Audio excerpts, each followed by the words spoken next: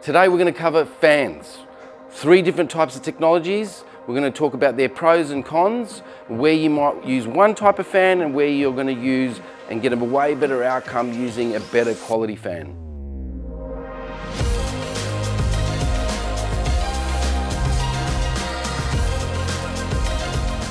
Okay guys, so today we've got an expert, Sean from Atma. We're going to be talking about these exhaust fans. First up, Sean, the traditional exhaust fan. Can I just say, and I'd love to be the first one to say this, that these are only really useful to be in a portaloo or a brick shithouse. Well, this is the most common type of fan you'd see in Australia. Yep. Because they're cheap. They're cheap and simple. But there's some drawbacks to them. First one is that you can't use them in modern construction because they don't have a damper on them. You can't connect ductwork to it. The National Construction Code says now you have to duct the exhaust outside because it's not good to just push that exhaust into the roof space. Yep, so when you say outside, that's out of the roof, out via the roof, or out via an eave. There's lots of different ways to duct it outdoors, but it really means outdoors, not in the roof space. Yeah, because in the roof space is a perfect location. It gets really cold, high humidity air from a shower going straight into this roof area.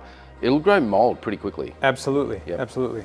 So some basic features about this type of fan. One is it has only a couple blades. This has 3 blades on it. And with each blade, there's a lot of clearance between the tip of the fan and the housing. So there's basically a lot of space for air to slip back. It can't handle high back pressure. So if there's any back pressure in front of it, the flow is greatly reduced. So yeah, I mean, this is one fan that is in a lot of old construction that they're actually installing draft stoppers on top of as well. Yep. But a lot of dust, insulation particles comes from the roof down these sorts of exhaust fans when they're not running. Yep. So Sean, we've got this type of fan. What are these others? So this is an axial fan. Yep. This is a centrifugal fan. And this is an inline fan, mixed flow. Right. You saw that one had 3 blades on it. This one, I counted, it has 55 blades inside. Yep. So it handles back pressure very, very well because it has 55 blades to push against back pressure. So this is made to be ducted outdoors.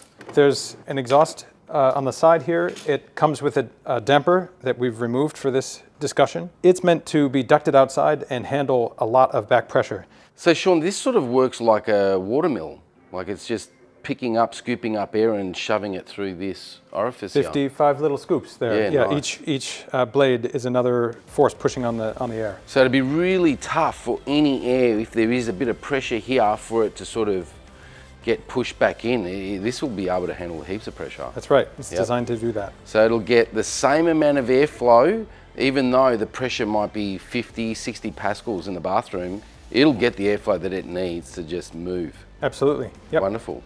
So this is a fan that a lot of people might not be familiar with. It's inline and it's usually up in the roof somewhere, mounted in the timbers or structure of the roof. So it will be very quiet in its operation. Sean, can you go through a bit of a description on how this fan moves air? Sure. So one reason why you might not really know it's there is that, it is remote mounted. So there's ductwork coming from the register in the ceiling to the inlet and then the outlet. This is mounted in the ceiling somewhere and you don't see it. It has some of the same design principles as the centrifugal fan. This one has 8 blades and a lot closer clearance. So this works well against high static pressure. It's also quiet and efficient. So this particular fan will be mounted to a ceiling and it'll be presented as a grill like this on your ceiling. This one also has its own damper integrated into it, which is nice because then you've got your air barrier largely in line with the damper directly on the ceiling. So Sean, to just break this all down, let's talk about performance, so airflow, sound, how much sound they make, and then cost. What have we got here? So this one's a simple, low-cost fan. It's the most affordable of all of these, and it has a small motor. Still uses a decent amount of energy, but the performance of them, they move significant air only when there's nothing blocking them, if there's no obstructions. So any obstructions and they move a lot less air. So critical to have doors open when using these. and that you got some sort of connection of air to allow to go through it from outside. For it to get its rated flow, it needs to have basically zero pressure working against. Yep. So these ones have ductwork attached to them. And so they have to deal with sometimes bad duct installation. That's just a reality. And no duct installation is totally perfect. So you got to deal with that situation. Yep. Same thing with the inline fan. They have ductwork that they have to compensate for. Yep, yep. So they've got a lot of pressure. The thing is that to compare these, you have to sort of compare them on the basis of how they'll be used in real life. Yep. This one's just used in the ceiling and it's exhausting to a roof space. As it is. This one is connected to ductwork. And so they have the nameplate ratings on these. This one, the sound and power consumption and airflow is based on no back pressure at all. Yeah. Whereas this one needs to be rated when it's installed with ductwork. Yeah. And the sound is affected by ductwork. So the thing is, both of these types of fans actually work really well against high back pressure. And they also are quiet against high back pressure, and they're also energy efficient against high back pressure. So really, you can't compare this to these at all, to a certain degree. It's that bad. Right. Yeah. Okay, so now let's talk about costs for both these units. Outside of the actual installations, what about the actual cost of the fans? So these ones are probably a couple times the price of an Axial fan because they have ductwork as well, that you have to also factor that into the cost. Sure. This has ductwork on the outlet going to the outside. Yep. This has ductwork from the inlet, from the living space, and then also on the outlet. So it has two sets of ductwork. Yep. These might have a damper integrated. These also might have a damper integrated. Or you can use a damper at the end of the duct run. Sure. So those are added installation costs. So Sean, the Axial fan just can't handle any pressure, whereas these guys, they're overcoming ductwork, they're overcoming a draft stopper or a damper. So really, I mean, there's no place for this Axial fan in modern day construction where we're heading towards building performance, air tightness and insulation consistency. If you're using it to extract moisture, your roof space or building cavity is a dumb place to put moisture. You want to put that outside. Correct. Any pollutants, you're using fan to get rid of pollutants. Don't put the pollutants somewhere else in your building. Get them outside. Correct. That's what it's for. All right, so Sean, when would you use or leverage off these different technologies in a home? Well, really, you need fans to do two different things. Yep. One is you need intermittent ventilation, and then you should have continuous ventilation as well, because there's pollutants that come from both sources. So there's stuff that gathers really quickly, like say you take a shower and you have a lot of water in the air. And then there's also pollutants that gather over time. So imagine if all you had was an Axial fan that was extracting during your shower, but then you turn it off. Don't tell me that after even a timer delay of 20 minutes that your bathroom is completely dry. It doesn't work like that. Your towels take a long time to dry off. Your shower takes a long time to dry off. The moisture needs to be diluted and removed slowly over time. That's why building codes abroad also require, in addition to intermittent ventilation, they require continuous ventilation to get rid of those pollutants that gather more slowly over time. Things, not just moisture, which every moment you breathe, you're adding moisture vapor to the air. But there's also things like VOCs, formaldehyde, other pollutants that gather constantly in your living space that need to be diluted over time.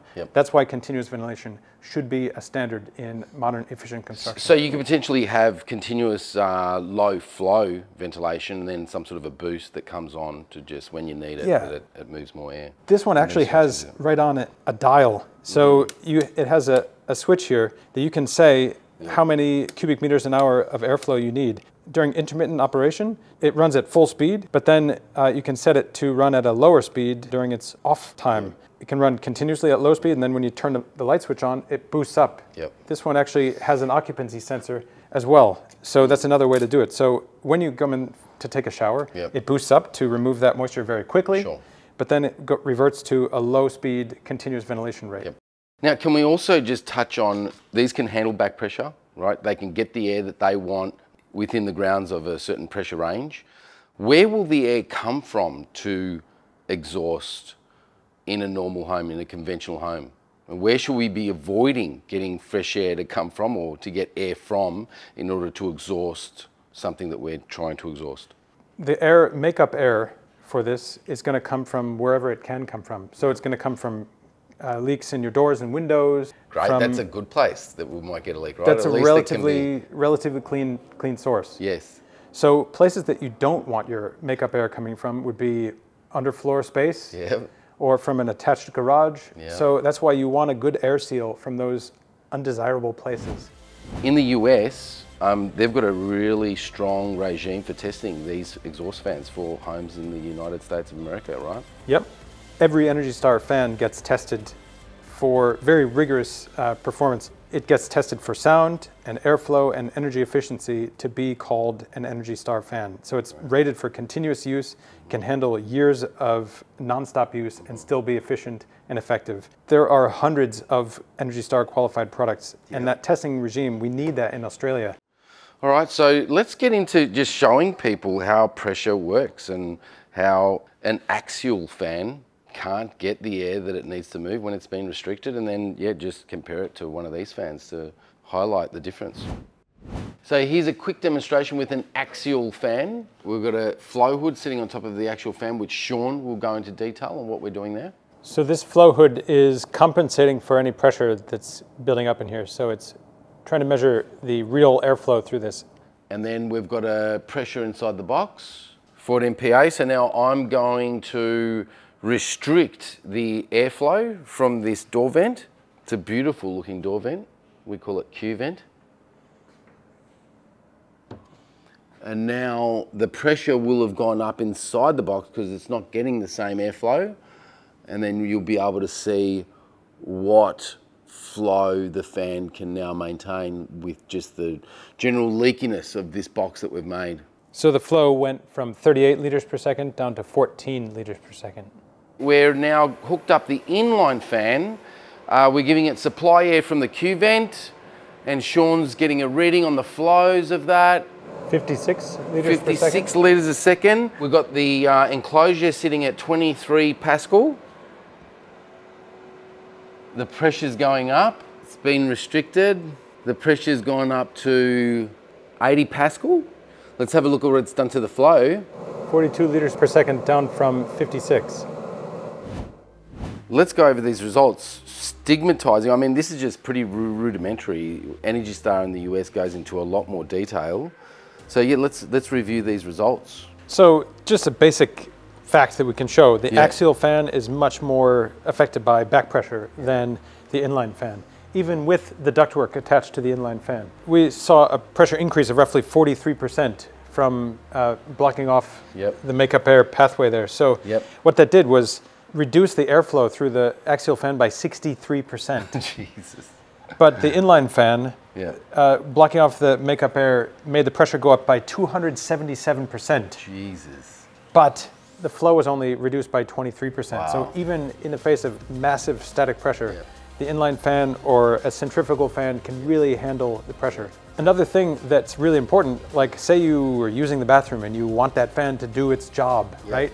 And what this means is a simple axial fan not going to be able to handle the pressure, so it's not going to do much exhausting of pollutants. It's only really going to work if the door was open, which obviously you're not going to have the door open, and as soon as you leave, you turn off the fan. So it's basically not done much for you. Whereas a centrifugal fan or one of these mixed flow inline fans is going to suck no matter what. It's going to do its job. Now, a lot of people talk about for makeup air that you just have an undercut on the door, at the bottom of the door. It might make a bit of a difference, but you know, in some cases you might have had an undercut door, someone's installed carpet or whatever, and that hole just gets significantly reduced, doesn't it? You still might not be getting the makeup air that you need. What about opening up windows in bathrooms? And we can cover this very quickly. You can let fresh air via the bathroom itself. I guess the only issue with that is that it's usually cold air and it can't store more moisture, so you get way more constant dumping of high humidity that comes from the shower straight inside your roof area or on the fan face, or because cold air just can't store the same amount of moisture to move it out. Well, that's one thing. If you have your windows open to the outside, your bathroom, yes, it's more ventilated, but it's also going to be much colder, which colder surfaces mean the air is going to hit surfaces below the dew point a lot faster. So opening the window, paradoxically, can make the potential for condensation even worse. Yeah. All right, well, I think this is going to be a bit of a series video that we're going to start making where we're actually reviewing different fans that we find available in the open market. So this is going to be a bit of a common thing that we walk through and try and find the best ventilation fans that we can find on the market, and maybe even the worst.